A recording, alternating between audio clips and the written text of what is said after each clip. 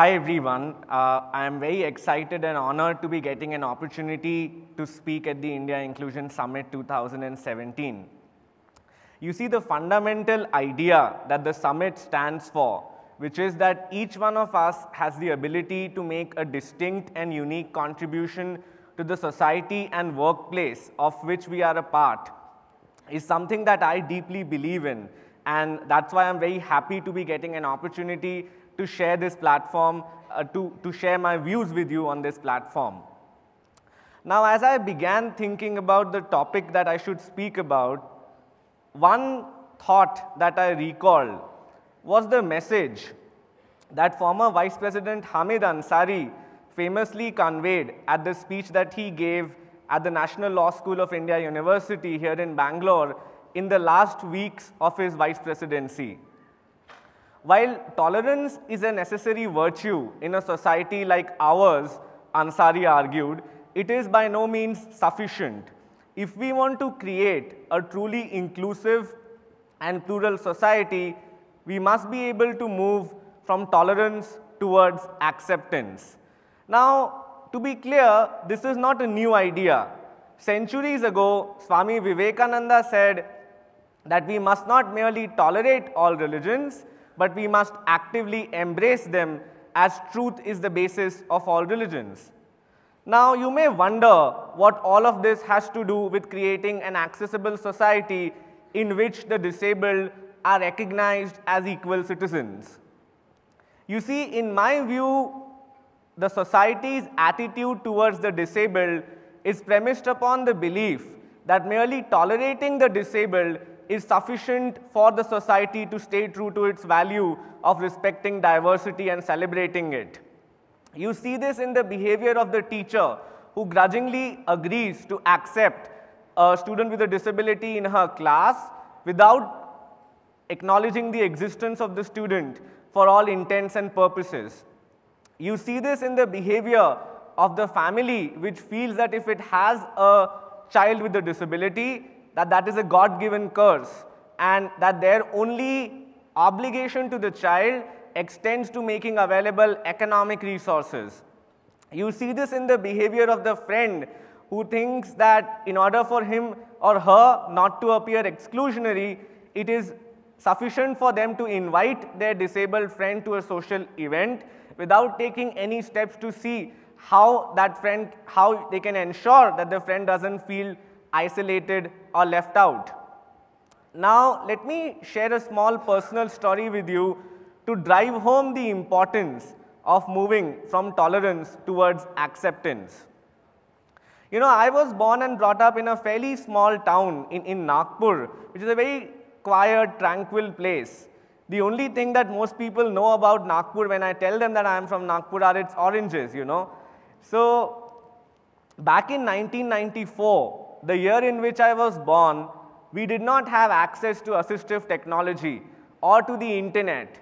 If you add to that the constraints of growing up in a small town, you get some sense of how heavily the odds were stacked against us.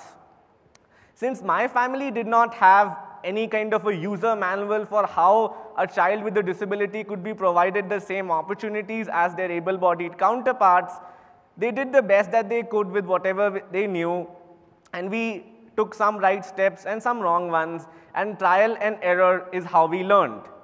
Now, I went to a mainstream school in Nagpur in large part because the only special school there was a Marathi medium school.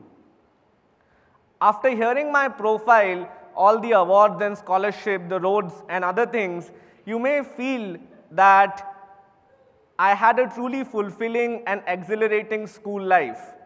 What that bio doesn't tell you is how for 7 out of the 10 years that I was in school, I was made to sit alone on the first bench under the mistaken belief that that would help me use the limited vision that I had or hear what was happening. When in reality, the only thing that it achieved was to prevent me from forming meaningful friendships with my friends, with my peers, or from interacting with them.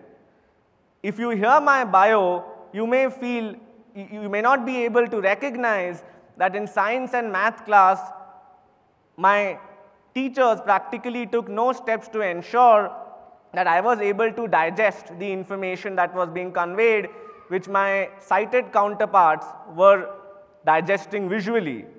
My bio will not tell you that every day in games period or during the assembly session, I used to sit alone in class when all my peers would go out and play, only because no one was interested in figuring out how such an experience could be made accessible to me.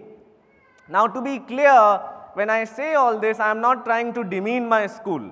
I am truly grateful to them for inculcating in me the values of hard work, grit and determination, which have been the key determinants of my success ever since. The short point that I am trying to make is that because of the lowered expectations that the society has from the disabled, we consider even a school willing to admit a child with a disability as a bastion of diversity. We consider a family which provides resources to its disabled child as a model of inclusion. We consider a friend who accepts someone with a disability as someone worthy of unmixed praise. In my opinion, while acknowledging the fact that a school deserves praise for admitting a student with a disability, we must equally ensure that their obligations don't end there and that they take steps to ensure that the student is able to extract maximum value from their school life.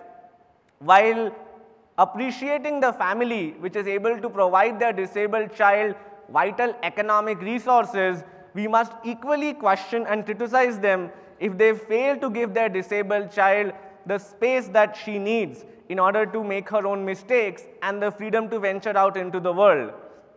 While acknowledging that a friend who accepts someone with a disability deserves recognition, we must equally ensure that they don't merely say that they are practicing inclusion, but take active steps, and that they don't feel that accepting someone with a disability gives them somehow an upper hand in the friendship. And now this brings me to the second point that I wanted to make today, second and final point. You see, when most people think about discrimination against the disabled, they think of overt and direct forms of discrimination. In reality, however, I would submit that discrimination against the disabled happens in several subtle and indirect ways. It happens in the lingering looks that you get at an airport when someone sees you walking in with a cane. It happens in the questions that people never stop asking about your competence, no matter what you may be able to accomplish. It happens in the whispers that people share behind your back whenever they see you pass. All these actions, even though they may not appear discriminatory, reinforce in the disabled person's mind the thought that I do not belong here. So the one central message that I would like you to walk away with once my talk is over is that true and meaningful inclusion is not merely the opposite of exclusion. It entails celebrating and respecting the diversity that someone with a disability brings to the table. It entails ensuring that we don't consider a disabled person extraordinary only because they are able to achieve ordinary everyday things.